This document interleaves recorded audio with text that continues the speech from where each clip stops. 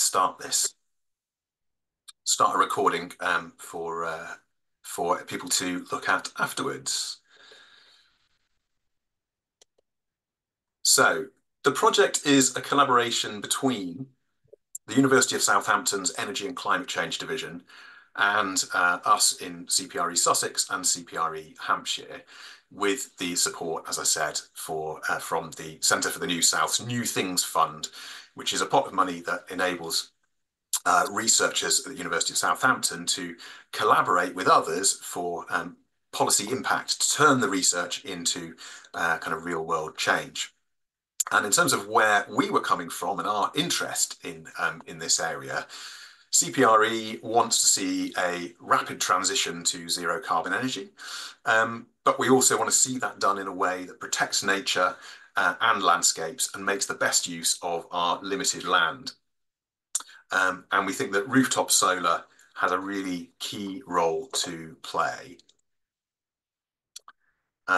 It's safe to say that CPRE sees climate change, climate breakdown as the biggest threat to the countryside that we have. We've already seen those impacts in the countryside. Here in Sussex recently, we've had floods, we've had crop loss. Previously, we've had heat waves. And I mean, all our thoughts obviously are with people on the other side of the Atlantic today. The prospects of a 3 to 4 degrees warming world are pretty unbearable to think about. So we do need to see a rapid transition to renewables. And we also need to see the countryside as a working landscape and a place of constant change. CPRE doesn't take a kind of chocolate boxy view of the countryside. But there are things that we really value that we want to protect and make sure are preserved. Things like nature, things like the value of landscape, things like tranquility, food production, things we don't want to lose. So how do we integrate these concerns about the need to have zero carbon energy quickly, but also protect the things we value about the countryside? So that's kind of where we're coming from. And that's why we were really delighted to collaborate with the University of Southampton, because their research expertise can really help understand, as you're going to hear later on, how much rooftop solar can we actually do in our areas. Can our already developed land work harder and help us deliver zero carbon energy while protecting the things that we care about? So I'm going to say then a little bit about the policies that we think we need if we're going to really accelerate rooftop solar across Hampshire and Sussex and indeed beyond. And later on, then you'll hear from Luke and Ellis about the new research and the new mapping, the real potential from the bottom up, roof by roof. But what will it take to get the most out of that potential? Who needs to do what? One of the things that we're launching today alongside the research and the mapping is our new policy brief, Getting Solar Off the Ground, Driving a Rooftop Revolution. That will be available shortly after this meeting, and we'll make sure that we get a copy to all of you. And it has recommendations for central and local government on the policies that we need to get that change happening. So I'm going to take you through just a whistle-stop tour of what that has to say. That policy brief draws on a host of research from UCL, from consultants WPI for CPRE, plus work from a whole host of other universities, and indeed then a workshop that many of you will have been at with the University of Southampton earlier this year. A quick bit about the context. So in terms of solar, the government has an ambitious target for solar, 70 gigawatts of capacity by 2035. That's somewhere between 4 and 5 times the amount that's currently out there. And I think it's safe to say that ground-mounted solar is a critical part of the solution. I'm under no illusions, and CPRE is under no illusions about the role of ground-mounted solar. It is important, and we're going to need some of it. But from CPRE's point of view, while we're not in principle opposed, it has to be done well when it's done. And so that means it's integrated well into the landscape, it's well screened, that there are community benefits and ideally community ownership, there are benefits for nature, that we get multifunctional use of that land. Can we farm crops or animals at the same time or provide for nature? And we have to think about scale and cumulative impact as well when it comes to ground-mounted solar. So it is an important part of the picture if we get it right. But it's safe to say that evidence from the House of Commons and elsewhere shows that done badly, ground-mounted solar can lead to lots of community opposition, which in turn leads to project delays and even projects not happening. And given that we need to get to zero carbon energy quickly, that's a problem. Research from the University of Exeter for Friends of the Earth showed that we can actually massively increase solar with very limited land take and avoiding protected areas, areas for nature, protected landscapes, and so on. But we can do even better if we make the existing built environment, and indeed new buildings still to come, work harder for us. Why should that roof space just be sat there sort of doing nothing other than keeping us dry if it could also be providing us with power too? And UCL's research for CPRE, our colleagues in the national office, found that there is enough roof space to meet more than the UK target, and that new buildings and new car parks and indeed existing car parks and large warehouses are obvious kind of locations to really focus that energy and effort. So, given that that potential is there, what are our recommendations for central government to make the most of it?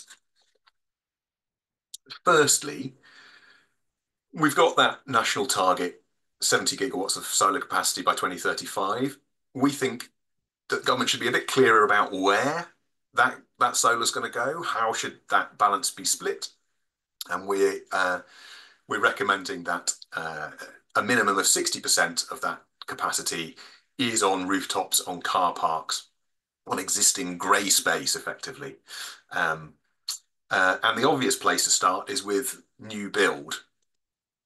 So one of our other recommendations is that all new builds and all new car parks include solar as a matter of course. It seems absolutely crazy in 2024, 25 and onwards, if we're in a position where we're building new buildings and we're not, at the time that they're being put up, including solar in the construction. And that goes for solar shading over car parks, which are going to be increasingly filled with EVs in any case in need of a charge. So that's the obvious place to start. And actually UCL in their research found that new builds between now and 2050, there's the potential for nearly 20 gigawatts of solar capacity just on new builds. But new builds alone is not enough. We're going to need to think about how do we integrate retrofitting and solar onto existing buildings, and it's a matter of significant disappointment to me that in all the government talk about consultations about planning reforms that we've heard so far, we've heard very little about the Future Homes Standard and whether new solar will be mandatory going forward. Let's hope so. Let's cross our fingers on that. But it's not just about the sort of building standards and about retrofit and about putting solar mandatorily on new builds. It is about making sure that we change our approach to thinking about planning for energy. At the moment, there's still a bit of a sense that lots of development is thought about in kind of one framework through planning, but energy planning sort of happens in multiple different places, partly through the planning framework, partly in other silos, and all other forms of kind of land use planning happen in other places, in completely other places. We would like to see revisions to planning policy, so revisions to the NPPF, that also integrate a wider land use framework. So we can look at in the round, how should we be using and planning for the use of land that thinks about renewables, yes, but also integrates that with the needs for nature, food production, flood management, and other things. And that also entails working on a more strategic basis for thinking about planning for renewables. So thinking about it not just local planning authority by local planning authority, but thinking about it on a more regional and national basis to make sure that we get the right things in the right places, we don't duplicate, that we make best use of the land we have.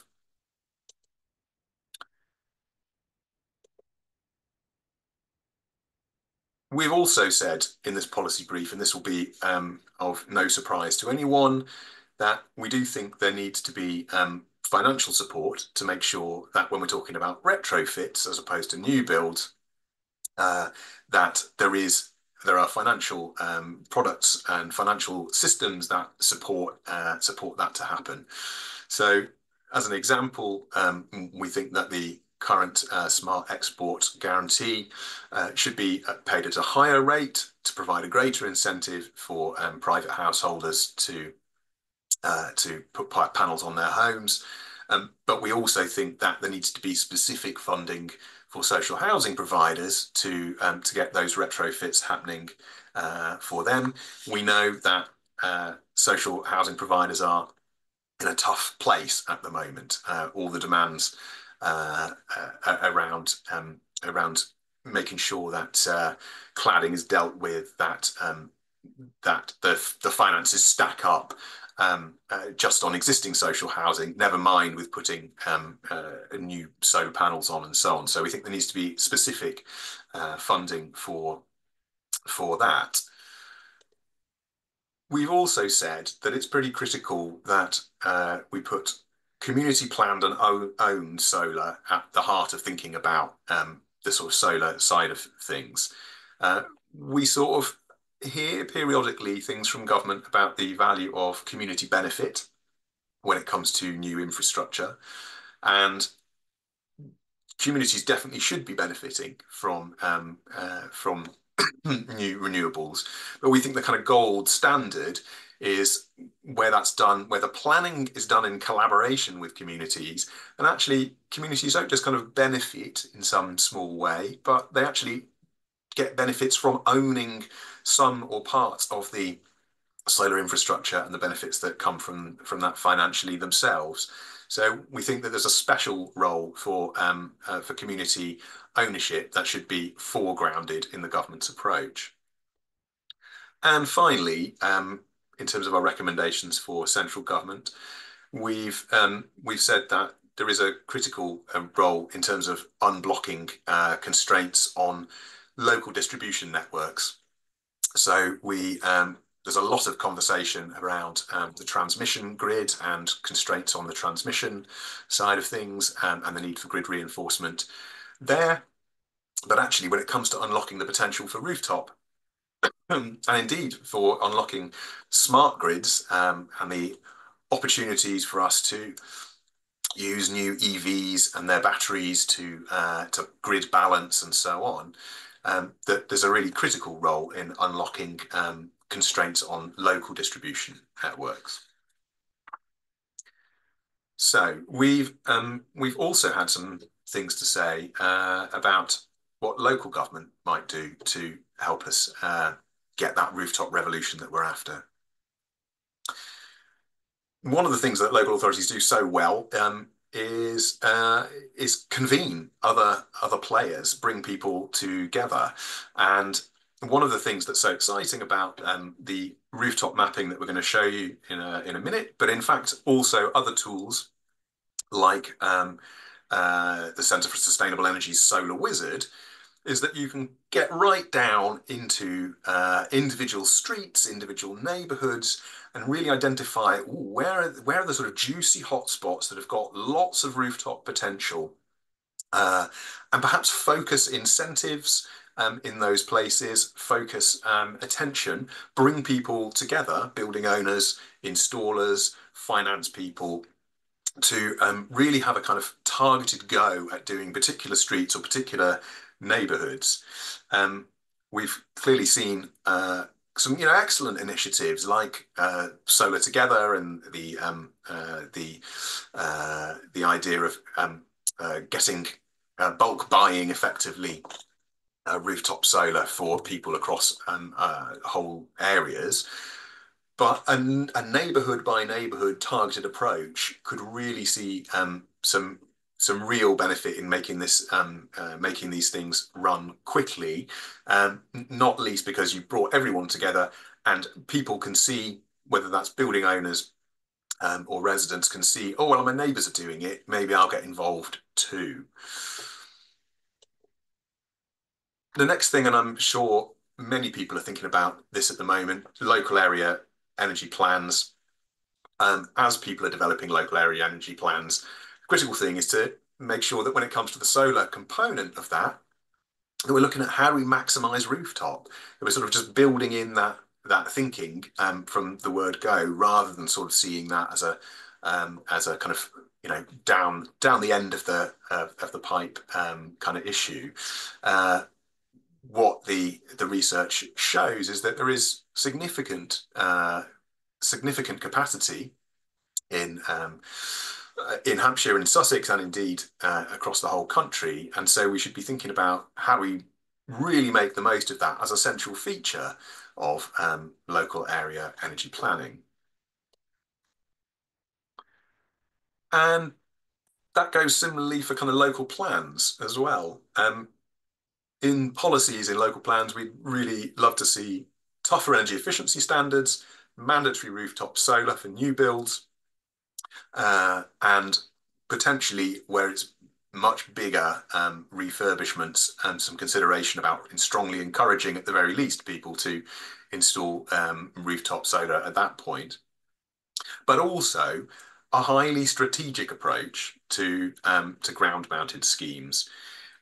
So that means making sure that we're not just thinking local authority by local authority, but we are collaborating kind of on a regional scale about where's the best place for ground-mounted schemes to go, that we're thinking about cumulative impact, we're thinking about conditionality around gains for nature, trying to make sure that that land use is multifunctional, and critically thinking about requirements for end of life too. I know that there's significant concerns in many communities about, well, you've granted a 25 or even 40-year permission for a ground-mounted scheme. What happens at the end? Are there strong enough conditions to make sure that the owners who've benefited from that will kind of put the land back as needed, and restore things to how they were if the permission ends and that particular land use finishes. And finally, and again, I don't think this will be a great surprise, and many local authorities have obviously been making great strides on this over many, many years, but there is still plenty potential for deploying rooftop solar on local authorities' own building stock, and indeed collaborating with other public sector outfits, local health partners, schools, universities, and so on, to drive uptake, drive those local businesses that are delivering rooftop solar, those installers and so on, by using procurement to put your money where your mouth is. So that's a kind of real whistle-stop tour of of what we've said in our policy brief. As I say, we'll be circulating that. It will be up online later on. But that's just a canter through some of the headlines about what we're recommending for central government and local government to do to really make the most of the potential that we have. And in a second, I'm happy to take any quick questions on that. But in a second, then we'll hear the bit you're really kind of here for, the exciting stuff, which is the brand new research from the University of Southampton. And they'll be telling you, yeah, what they've found. So that's it from me. Happy to take any questions. Alison, I think you might have been keeping an eye on the chat and any questions that have been popping up Yeah. there. Hi, Paul. Yeah, there's a couple of more comments and questions, really.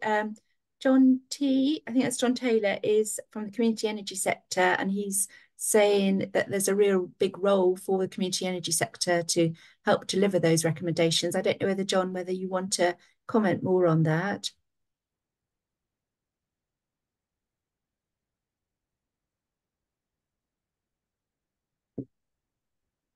Not sure whether anyway, John, you can come back on that one. And then Steve is talking about Solar Together and how useful that has been. So Steve, did you want to say anything more about Solar Together?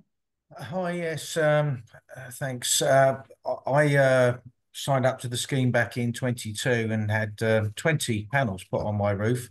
The cost to me, with the batteries, etc., is around £12,000, which seems an awful lot of money, but I considered it a good investment. And I can certainly tell you that in the 2 years I've had it, with the money that I've had back from the selling the surplus energy back to the grid, etc., I've probably saved myself between £3,000 and £3,500 in those 2 years. So I'll soon be getting my money back for my investment, if you like. So I can't speak highly enough of the scheme and how it has worked for me. I know I'm lucky that my building is south facing, or slightly southwest, and I've got a large enough roof area for that many panels. But I think I'm not unusual in where I live, and I think that there's a lot of people that could benefit from that as well. And I think what we really could do with is some sort of scheme, a public loan board or whatever, to assist. That would be a good thing that came from the government, if there was some sort of scheme whereby people could get low interest loans from the government through the councils to have this equipment put onto their roofs. It would save them money in the long run, and I think they'd soon be able to pay that money back. Yeah. And we've got another one from Liz on will we see a relaxation in South Downs National Park planning restrictions on rooftop solar? Yeah, do you want me to say something?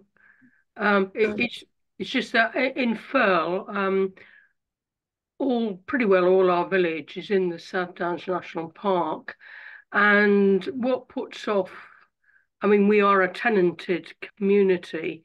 There are some private householders, but I think what puts off the private householders as well as the estate management is the restrictions on planning permission from the South Downs National Park. You know, we have quite a lot of roofs that face the South Downs, and you know, some would be very obvious from the South Downs, but many of the house rooftops would not be. And I'm just wondering whether there's any pressure from CPRE or in the future planning regulations to relax some of these restrictions in rooftop solar in national parks. Thank you. So obviously you'll know as well as I that the South Downs National Park is just embarking on a review of its local plan, and that is certainly something we'll be wanting to discuss with the South Downs National Park Authority as part of that review. I think the kind of significant consultations will kick off early in the new year, and making representations on that, I think, would be to the authority would be really welcome. Okay, thank you. There's just the final question is just about the slides being available. So, David, we will be circulating, I think, the policy brief, probably a link to the map for that Ellis and Luke are going to talk about. And I'll ask if we can get the slides as well. So we will be sending things out after this meeting. I think that's all, Paul. Great. So I think it's probably time to welcome Dr. Luke Blunden and Ellis Redette from the University of Southampton. Oh, can you hear us all right? Good afternoon. Yeah, it's great to be in this webinar. Thanks for attending. So yeah, I'm Luke Blunden. This is Ellis Redette. We're both researchers in the Energy and Climate Change Division at the University of Southampton. And can you see our presentation? It should be appearing sometimes. I see. Can everybody see that in full screen mode? Yeah, thumbs up. Yeah, great. Okay, next one. So the Energy and Climate Change Division has been involved in photovoltaic-related research for over 25 years now, including early projects on solar roof tiles, solar refrigeration of vehicles. There's a small picture there of an iceberg, which is being cooled by a solar panel, which is part of an art installation. PV in social housing, more fundamental work on characterizing different kinds of solar cells, and applications of photovoltaics, including the impact of cleaning PV in dusty environments, and also energy for development. So on the bottom right there is a solar mini grid in Kenya, which is providing power to communities far from the grid. Okay, next one, yeah. So our involvement in this project has the following aims. So it's really about providing community groups with some impartial information that they can then use to make decisions about what they think should happen in their own local area.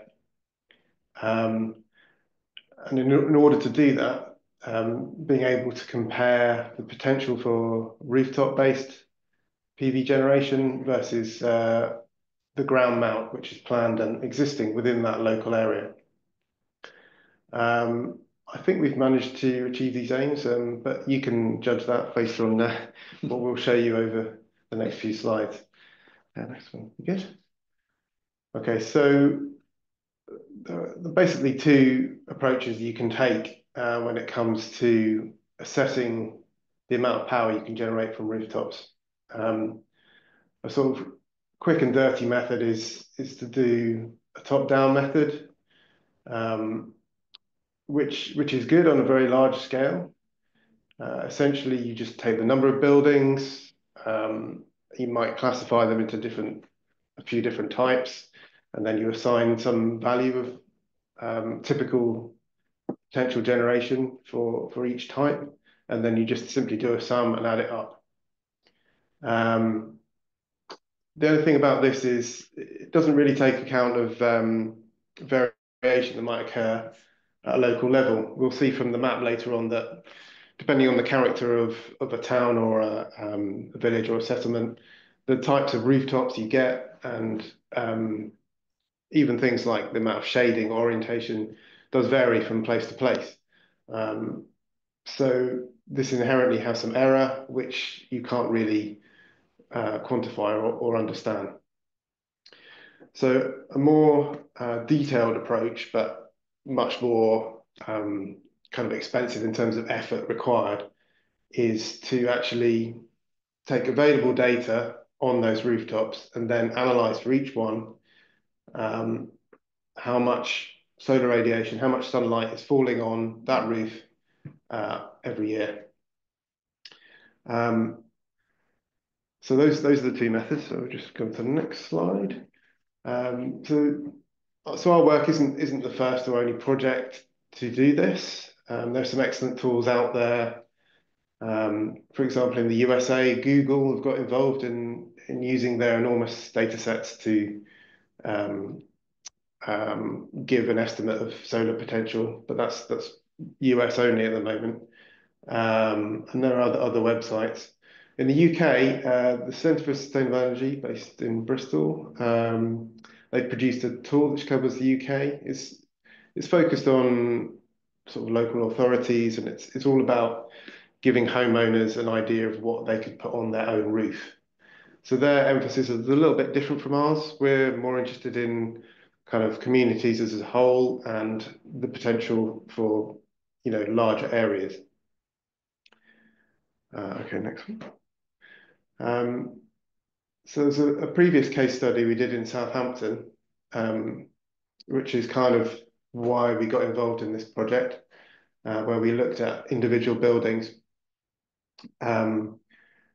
using a particular kind of data, which is not in this slide, but we'll talk about it in a couple of slides' time. So this was a rooftop by rooftop study, and we looked at what generation there could be on every different roof in Southampton. However, since that time, the actual availability of data on buildings and on the three-dimensional shape of the buildings has actually got much better, as has the computational power that we have available. So even though this study took a long time and a lot of effort, we've now been able to scale up and not just look at one city, but look at a much larger area. Okay. Just to mention, there are some other studies which you may want to look at. There's a previous study for CPRE, which UCL did, looking at a top-down approach based on generic classes of buildings across the country. There have even been global studies looking at the potential across the whole world, which is really impressive, but necessarily very high level, very simplified. At the more detailed level, there was a study done for, I think it's Mid-Sussex District Council. And again, there's a sort of a top-down approach. They take the number of buildings in different categories and then multiply them by reasonable numbers to give a sort of a quick estimate. So these are some previous studies. So now I'm going to move on to how we did it in this particular study. And I'm going to pass over to Alice, who did most of the analysis. And yeah, go for it. Cheers, Luke.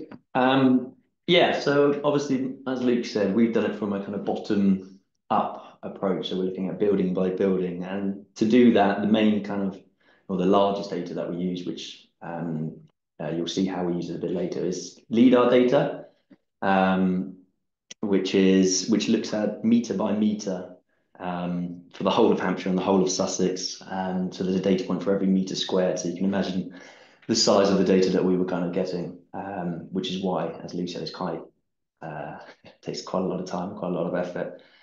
We use that with the building footprint and put this through our solar resource tool, which, I'll go through kind of bit by bit.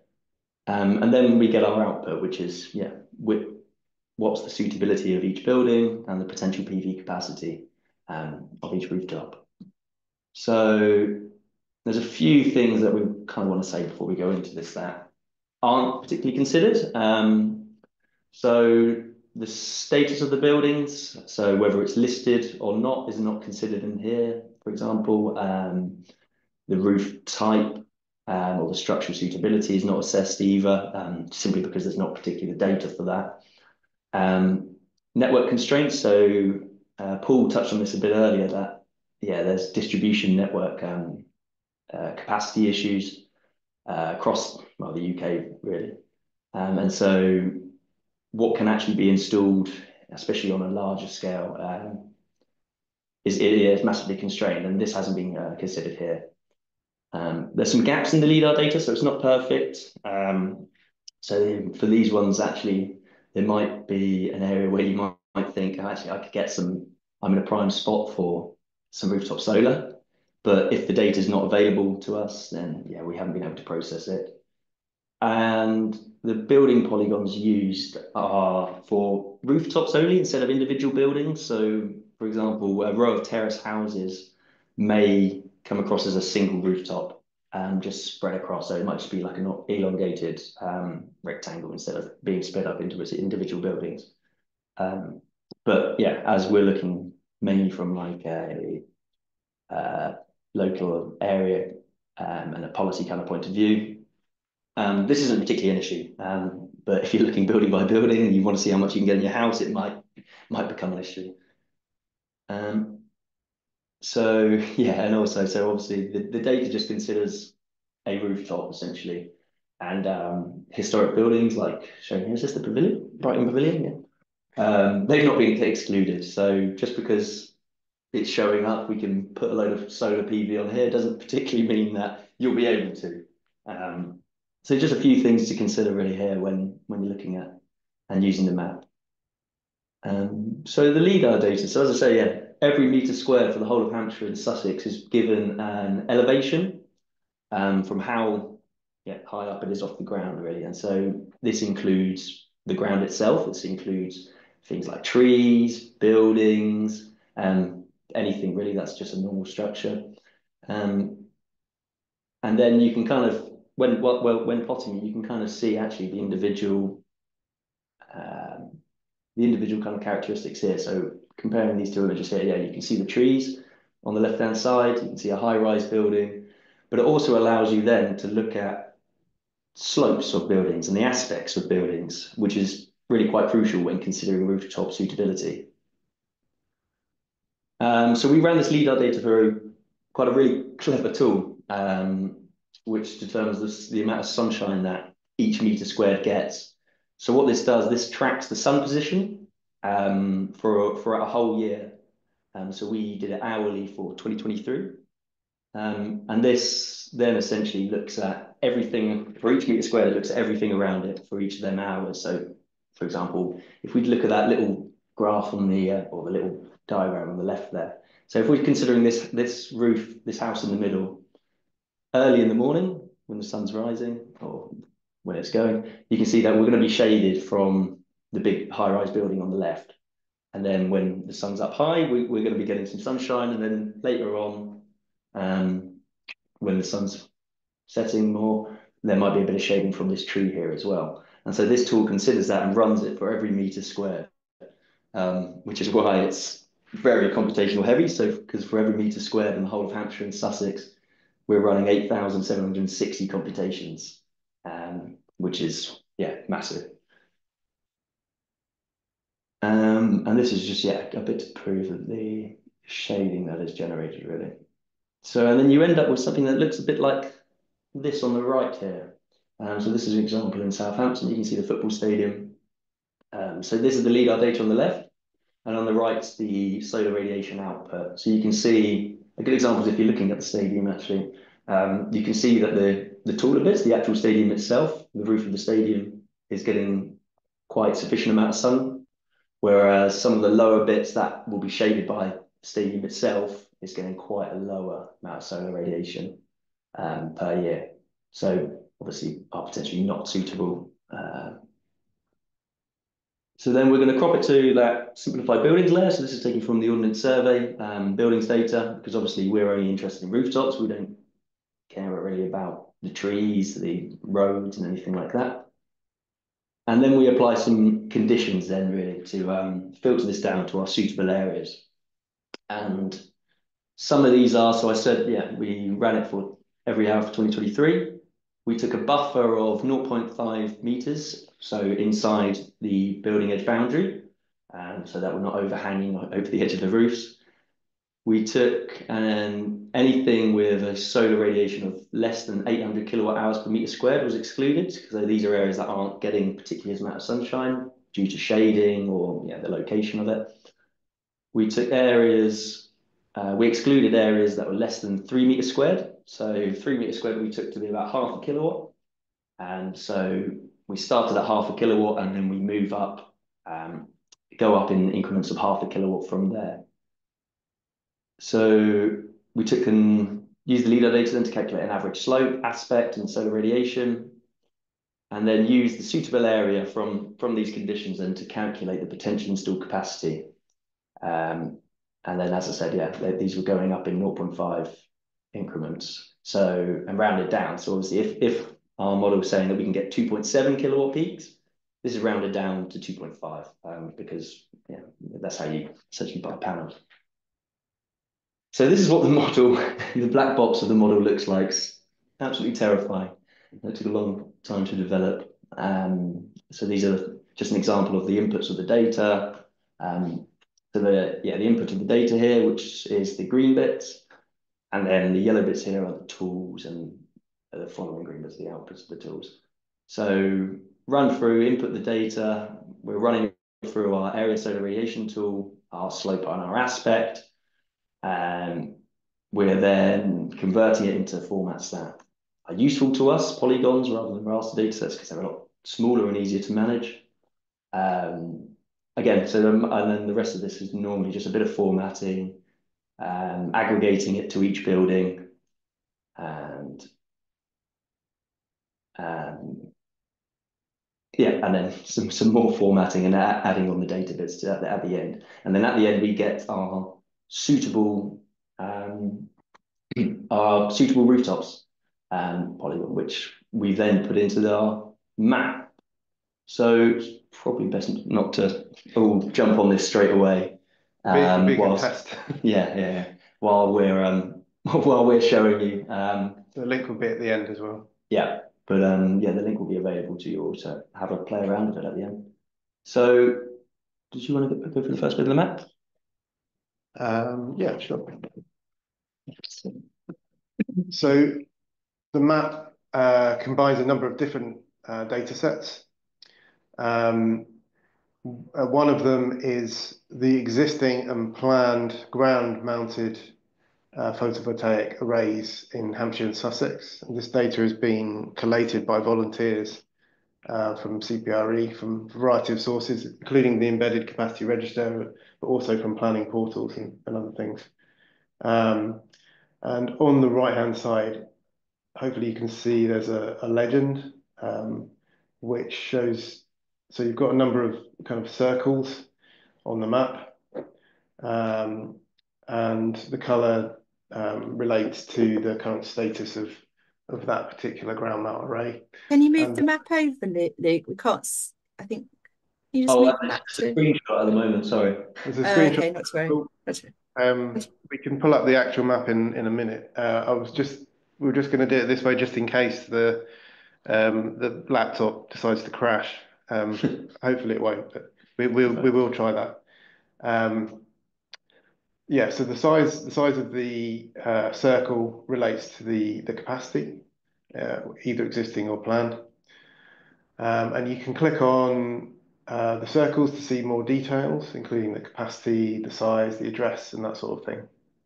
Yeah, that's right. So that's just one of the layers. So another layer is actual kind of polygons which go around existing arrays. So this is purely for existing constructed ground-mounted PV. Just because with the circles, the addresses are the locations are quite approximate, because usually, the solar arrays are not in a place where you have a particular accurate address necessarily. So the polygons can help you identify where the exact locations of the solar arrays are. So that's another layer. Okay, that's fine. So the most detailed of the layers is this rooftop by rooftop solar PV potential. And you can see there's a legend on the right, which is in kilowatt peak. So you can see that the color scale varies from sort of 0 kilowatt peak up to very large numbers, which relate to, like in the case of Sussex, for example, the biggest area the model picked out was at Gatwick Airport, which makes sense. But yeah, so there's a color scale, and you can click on individual rooftops, and you can see what the potential capacity of that rooftop is. So that's the building or rooftop by rooftop data, but also, which you know, possibly more useful from this point of view, is this project. You can actually click on districts, and you can. So this is for Hampshire and Sussex. We're just showing Hampshire at the moment, and you can see the aggregated potential rooftop capacity broken down by either domestic or non-domestic in those areas. And you can see that the proportion of domestic versus non-domestic actually varies according to the sort of character of the area. So the New Forest is obviously less industry and so on, so you get less non-domestic, whereas in more urban areas you get a higher proportion of non-domestic warehouses and so on. And yeah, so you can click on any of the districts and you can see what the potential is for rooftop PV in those categories of building. Okay, and yeah, so just in summary, these figures are will be in the report. But so Hampshire and Sussex, quite similar potential capacity. So that should be megawatt peak rather than megawatts, but that's fine. Of around 2 gigawatts for each of the counties, which is, obviously very significant. With domestic rooftops taking up the sort of the biggest share of that. But obviously we're not making any economic analysis here, and a lot of those domestic installations would be, quite small values. So this doesn't reflect necessarily the optimum in terms of the economic sort of rollout or installation of rooftop PV. It's just a kind of upper bound figure. Okay, so before we actually show you the live map, just to acknowledge that, as Paul said, the funding from the Centre for the South, also supported by the Energy Climate Change Division, which we work for. The voluntary work provided by CPRE in terms of the solar farm locations, and of course the open data from Ordnance Survey, and the LiDAR data mainly from the Environment Agency, which provided by Digimap. And yeah, just to go back to that link again, if you want to try it. So this will be a good test of the. Should we show it first? Or... Yes. And I can put this back on at the end. You want to switch over to the live map? Moment of truth. Can you all see this all right? So this is as if you just clicked on that link now, you'd get this kind of disclaimer and a bit that explains what's going on really, what's been done. So I guess this was kind of covered in the slides, all of this. You went through. And this is what would greet you. Yeah. That's brilliant. Yeah, so that sort of initial screen that you saw there, if you need to get that again, you can click on the eye on the right-hand side, and so you can always get that information if you need to do that. So this interface, it's kind of, I'm not sure if you've used something like this before. Often local councils use it for their kind of geographical data, a bit similar to Google Maps or something like that. Essentially, you've got a base layer, which in this case is the kind of aerial photography. And then on top of that, you've got different layers layered on top of each other, and you can switch them on and off. And that's if you look in the top right button there, this actually gives you a list of layers. And you can see some of them are invisible at the moment, and some of them are visible, and you can switch them on and off as you like, so you can focus on the data that you're really interested in. So if you look at the screen at the moment, we've got the district PV potential summaries showing. We've also got the outlines of the national parks, which we can switch on or off like that. And also we've got the existing data about the ground-mounted PV. So should we zoom in on one? So you can zoom in by scrolling. If you can pick one of those circles.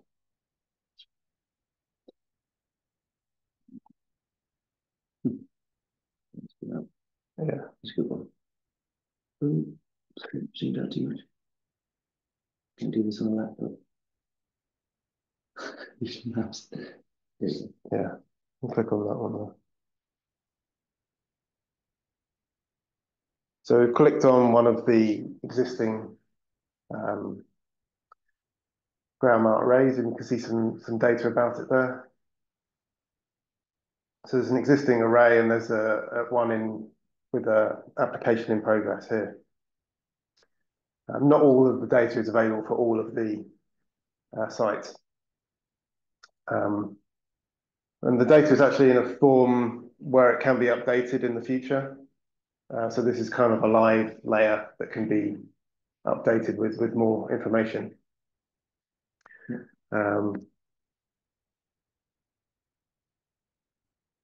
Yeah, that's good. Okay, so should we try the detailed data? This is well, should we just switch on? Oh yeah, try that. Yeah, you can click on like. So we click on one of the districts, and you can see here you've got the name of the district, you've got the total number of rooftops that were analysed in that district, and then you've got the potential for domestic and non-domestic rooftop PV there. So shall I Then switch that one off? Yeah. Turn these off. Yeah.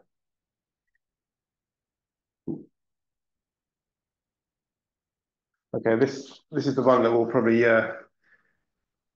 cause the laptop to crash if anything does. So this is the rooftop by rooftop data. There's around 1 million rooftops that have been analysed. And given what we mentioned about the polygons being simplified, the actual number of properties covered would be much higher than that. But as you zoom in, it looks a bit kind of blocky, but the resolution will improve hopefully in the next few seconds. So we can zoom right in.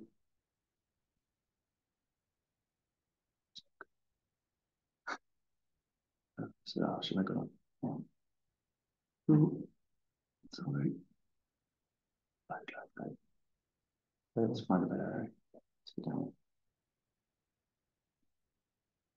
Yeah. Just zooming in on a particular randomly chosen area. And as you zoom in, you see more detail. And so, yeah, you can click on any of the building rooftop polygons, and it will give you the potential capacity in kilowatt peak.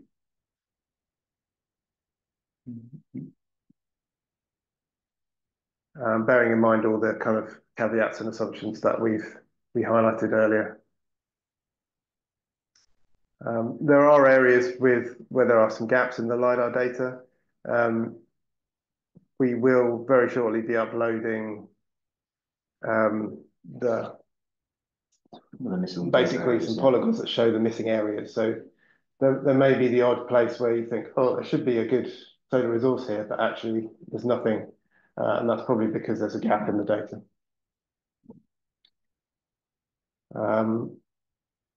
Yeah, so do you want to show the legend?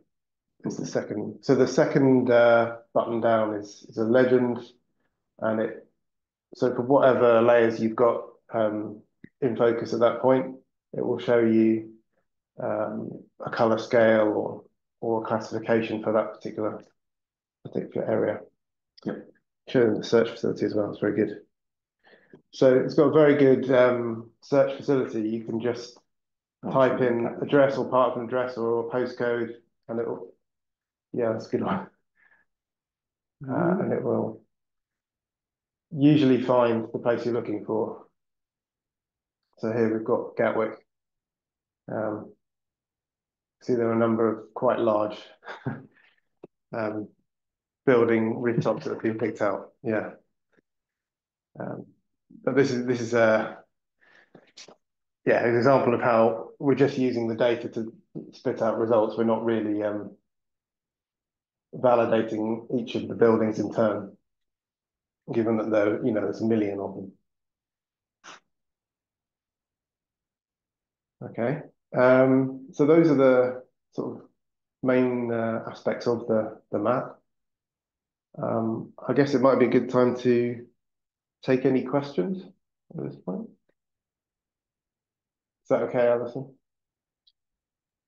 Yeah, that's fine. So there's a few questions that have come through in this second session, and people might want to comment a little bit more. Martin started off by giving a good breakdown of the large scale roofs and warehousing, and he was questioning, are we really going to need rooftop solar if the priority should be for large scale roofs on warehouses? I don't know whether anybody wants to pick that up. I'm thinking from your figures, Luke and Ellis, there does seem to be a need for domestic rooftop solar as well. I don't know, Martin, are you on the call? Do you want to ask your question?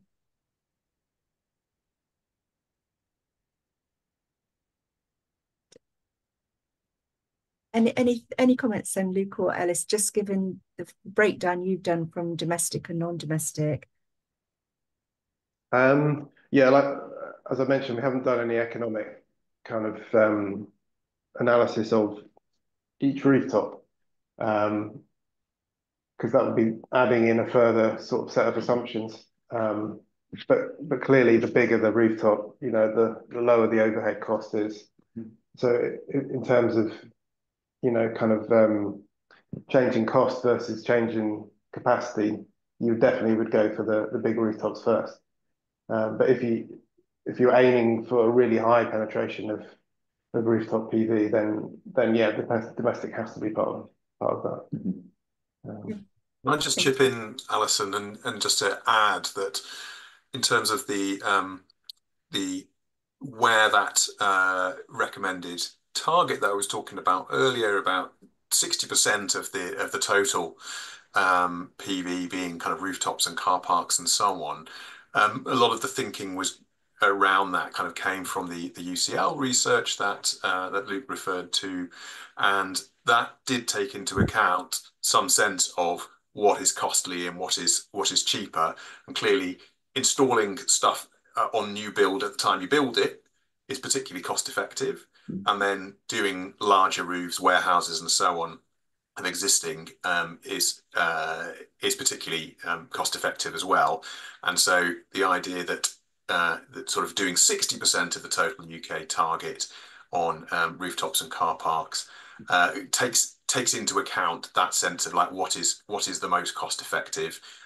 In principle, there is enough rooftop capacity to meet the entirety of the target, but from a cost efficiency point of view, and given the speed with which we need to get down to kind of zero carbon, that's why we've recommended that 60%.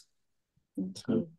And if I click on that as well, from a network point of view as well, I mean, if you cluster, if you've got a resident or industrial estate or something, every building on that is filled to the brim with solar, there's a lot of power that will be flown back through the network to then be distributed elsewhere. So from a network point of view, perhaps distributing kind of solar evenly across the network is of really quite great benefit, really, without it having to go through substations, go through cables to distribute the power to where it needs to go. Yeah, that's just, it will be beneficial to the network, definitely. Yeah, hello, it's Martin here. Finally managed to get my microphone working. Hi, Martin. Hi, thanks for that. Yeah, I mean, I think my point is very much along those economic terms. Putting, say, 4 kilowatts on the roof of a house is absolutely great.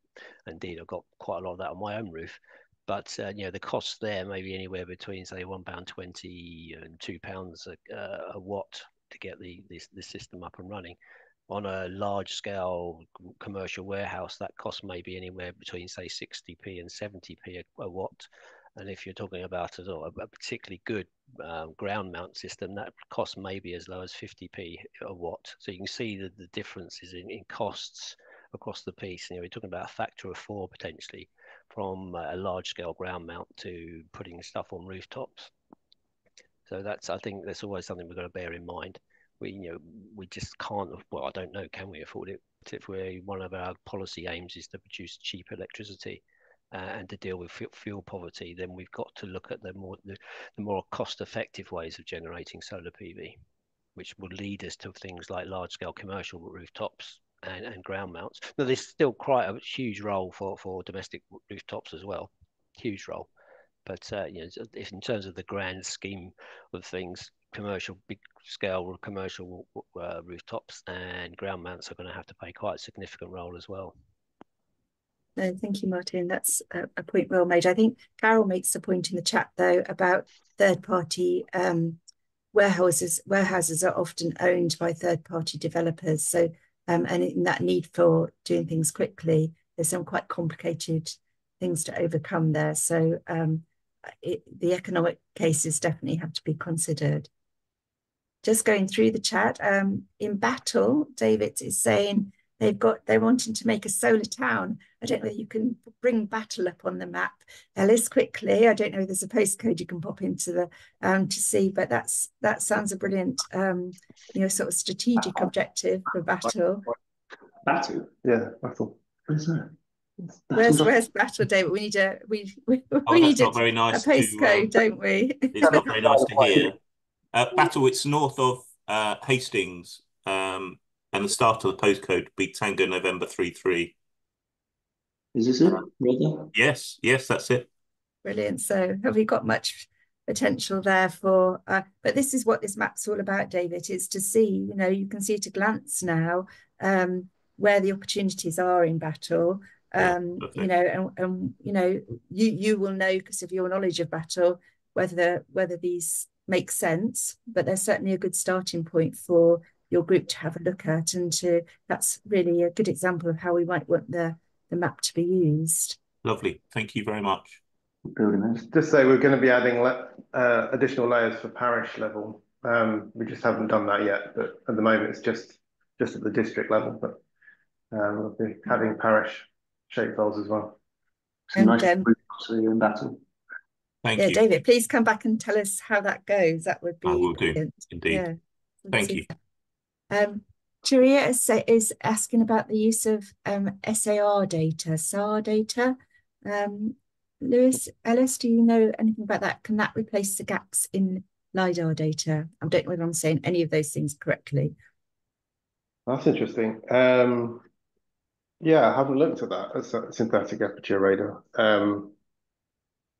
Yeah, I haven't looked at the sort of coverage and so on, but thank you. That's a good point. Should look at that. I was feeling that maybe at a lower resolution. Yeah, I think it's a lower resolution, but yeah. But the missing areas, because the majority of the areas obviously were covered, so it's a relatively smallish area that wasn't covered by the data. So to fill in, it might not be a bad idea. Something to consider. Okay, that sounds very helpful. So Martin's asking if the data tool will be available to the public. So the answer is yes. So it's going to, correct me if I'm wrong here, Luke, but it's going to be on the CPRE websites, isn't it? Is it going to be anywhere else that people can access it? I mean, this web link will work directly, but it will be embedded, in CPRE, and I think we'll put it on our website as well. So can I just comment on that? Obviously the question was answered because suddenly the QR link appeared and I used it on my phone and it all works. I did what everyone would do. I looked at my own house to see whether it was on there.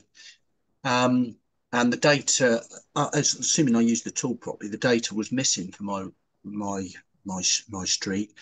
But it made me think of another question, because I've got solar panels on my roof.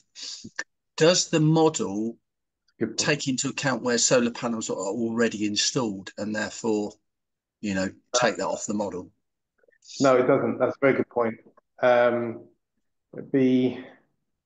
We'd have to use some sort of image recognition or something like that to do that, I think, which would be, I mean, it's totally possible. It's These days isn't it? with machine learning tools, things like that can be done, but that would be, yeah, another bit of work. That's another project in itself, isn't it? Yeah. Yeah, I mean, I've no idea what percentage of that difference will make to your overall figures, but it will make some difference, won't it? Because the installs are already out there. Okay. Thank you. From our point of view, we're just sort of looking at the overall potential, which could include existing as well as not yet existing. Yeah. Okay. Great, thank you. Thank you, Martin. And a bit similar from Carol saying, now the map's has been created, will it be maintained and for how long? I certainly know that the data for the existing ground mounted solar is just a point in time, and we can update that bit, can't we, Luke, by adding new sites in. That's possible to update, but I don't know about the rest of it. Yeah, it can be running. It's possible now. We've got the model set up, so in theory, for example, in 5 years or something, if new LiDAR data sets are available, then they could be crunched back through the model. There's no particular time limit on the moment. This will it's using a kind of industry standard tool, so there's no guarantees, but there's no particular reason why it shouldn't be up for the order of years. Yeah. I mean, it's just shapefile data, isn't it? So even if the system gets updated, it will still run fine on that. So yeah. Brilliant. And a question about parish level. Does the map give an indication of generation potential and LSOA parish above building by building level?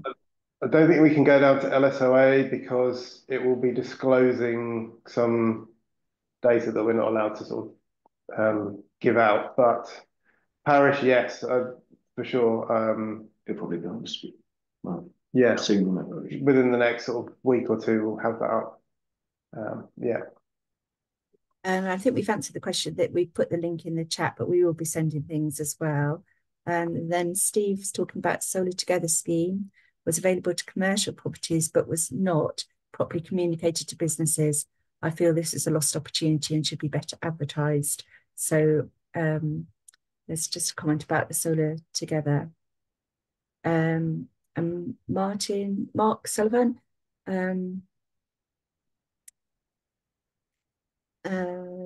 I think we've talked about that, but it's not really, the economics are not really included in the study. Did you want to say something, Mark? Yeah, sorry, can you hear me? Yes, we can hear you. Yeah, sorry, it was a picture, so all a bit confusing. Yes, Mark Sullivan, Warwickshire. Sorry, I couldn't get in at the beginning because I have found the link and everything now. Sorry, it was a bit of a problem because Eventbrite didn't give the link itself. But no, on this question of the economics is the point about the rooftops. I mean, there was a comment at the top by Martin Heath, which I don't think is right, about whether large-scale ground mounts are cheaper than large commercial rooftops by 10 to 30%. I think it's more like 50%. And then there's a second point, which is rather more significant, which hasn't been mentioned, obviously is relevant when you start pursuing the warehouse and industrial rooftops, is which of them can actually accept panels. It's generally stated that the very modern ones are too lightweight structures to do so, whereas older ones of 1970 or before are strong enough. And nobody seems to really know whether building regulations, building regs, people in local authorities actually are consulted about whether these large warehouses can take panels or not. In practice, unfortunately, CPRE Northamptonshire, Mr. Skittrell isn't here today, but he knows about this, that the agents for these large warehouse developers don't really want to do it. because nobody wants to do it, and that's why we still got very few on rooftop on warehouses. I don't know position in Southampton or Sussex, but this is a very serious problem in the Midlands, where most of the warehousing is. So I don't actually think this problem has been tackled really by the CPRE properly yet. But I'm glad to see all the information, and it's very useful to have this whole research done by Southampton University. It's very good. Good. Thank you, Mark. Jerry's talked about the SAR data can go up to 1 metre resolution. So I think that's something to pick up, Luke and Ellis, just having a look at the options for the SAR data.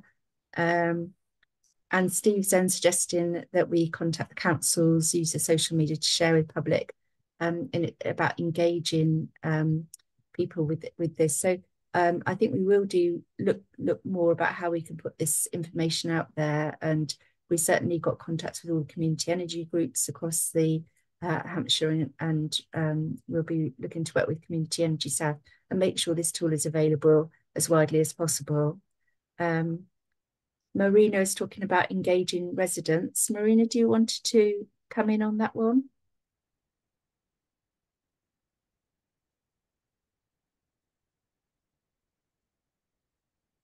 Hello, hi. Hi. I think it's really helpful, and it's obviously very exciting if you kind of look at it big picture.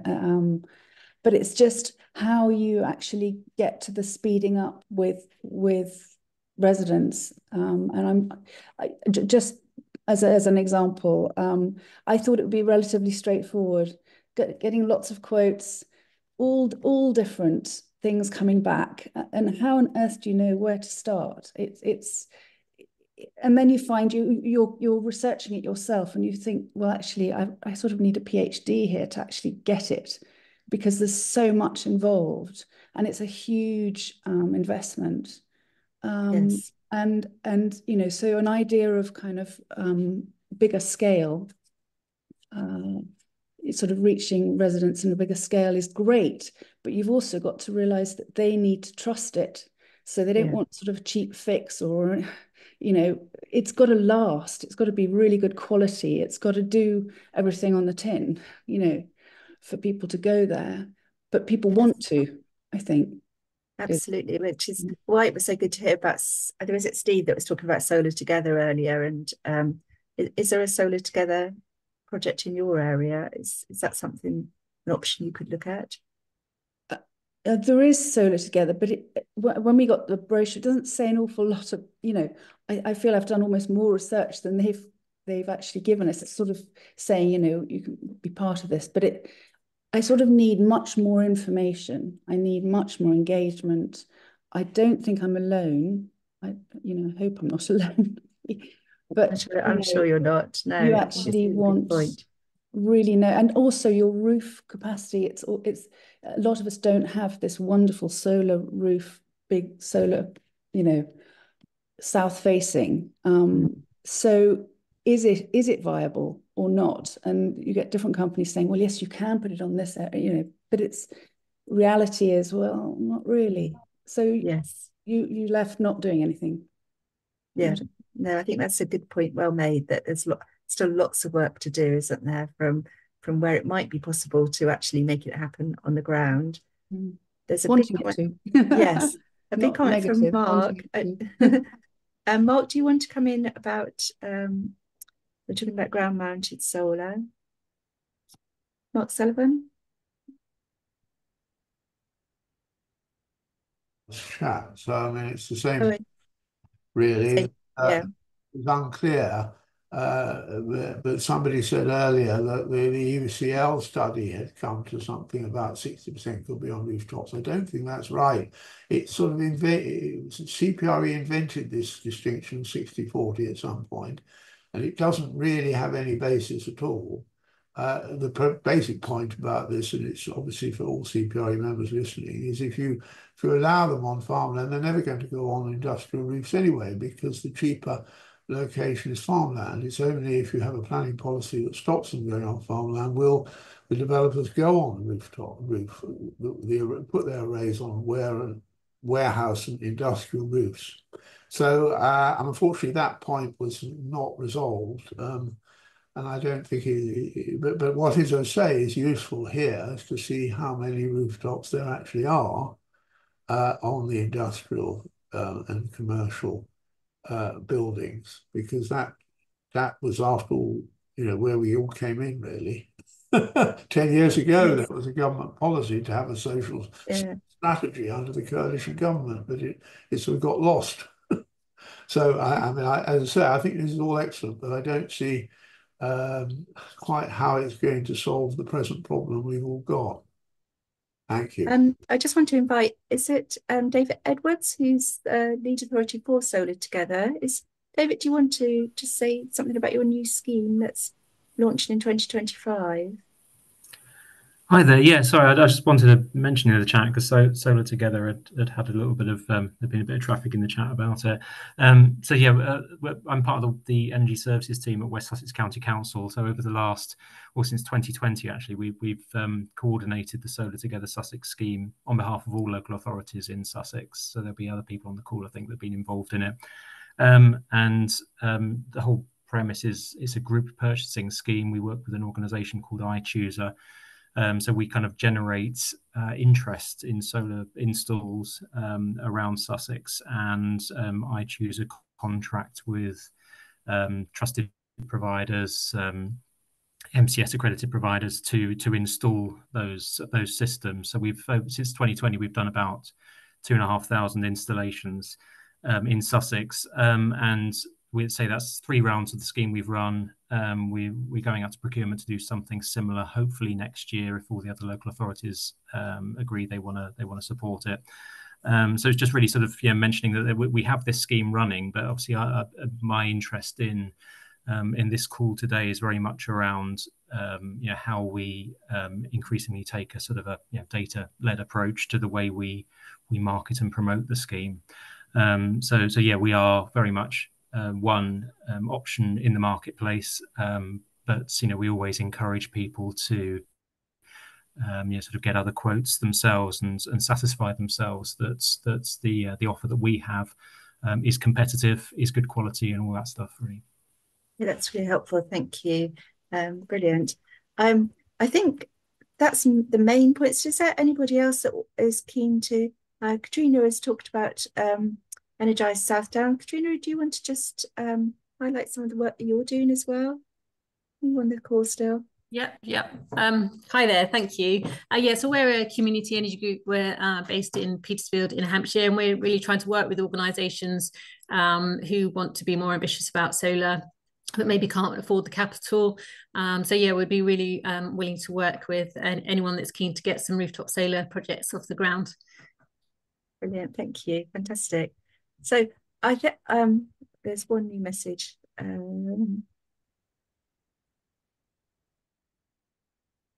From Steve Saunders. Steve, do you want to talk about what you're doing in Lewes? Well, what I was doing in Lewes, I was a Lewes district councillor, but part of the planning requirements there were, as I've just explained there on the chat, was all new properties have to have EV charging points. It's frustrating. I still sit on the New Haven Town Council Planning Committee, where we don't have developers including things like PV panels and other such renewable energy schemes to the properties. There doesn't seem to be any real requirement, and I think that should be more focused and part of the planning conditions that the district council and the planning authorities put down. I just think there's a tendency to sort of play with the renewable energy requirements for new properties. And whereas building regulations obviously cover things like insulation and other building techniques, but I think we really should be having more insistence that these new properties have PV panels on roofs, etc. There's lots. I mean, I'm a builder by trade, and there's lots of opportunities now with roofing materials to have PV panels built into the tiles or slates that go on the roofs. So it's not too difficult to do, and I just think we should be having more focus within the councils to try and make sure that they're there. I mean, the schemes that we're talking about, the ones that I was lucky enough to get involved in, as we've spoken about, the Solar Together scheme is great for existing roofs, but I think it should be far more insistence that new roofs have them built in as a requirement of the planning conditions. Thank you, Steve. That's really helpful. I think that's most of the questions now. I'm going to hand back to Paul just to wrap up and to thank you all for coming. Really, really nice to see so many people. So thank you for your contributions. Yeah, a big thanks to Alison for shepherding us through the last hour and a half. And both Alison and I and colleagues at CPRE's Hampshire and Sussex are very much available to kind of continue the conversation, to discuss what it means in your neck of the woods, to see if there's opportunities for further collaboration and making use of this information, so that we can get as many panels on rooftops as possible. And indeed, we'll definitely be looking forward to putting our contributions in as local plans get reviewed and renewed, and trying to make sure that some of those kind of policies that we were just hearing about make it into local plans. So we will be circulating the slides and the information about where to find the map and the policy brief after the call. Massive thanks to everyone for coming. I hope you thought it was interesting. I've certainly been inspired by your questions and comments, and very much looking forward to working with you over the coming weeks and months. Thank you.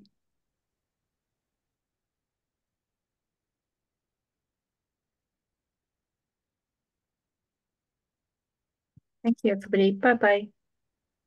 Thank you. Thanks a lot, guys. Bye. Bye.